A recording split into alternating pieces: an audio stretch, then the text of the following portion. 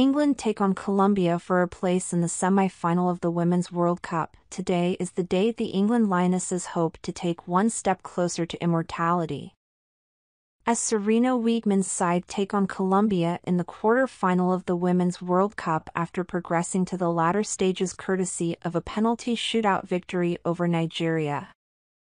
All eyes are on England as they look to take the next step.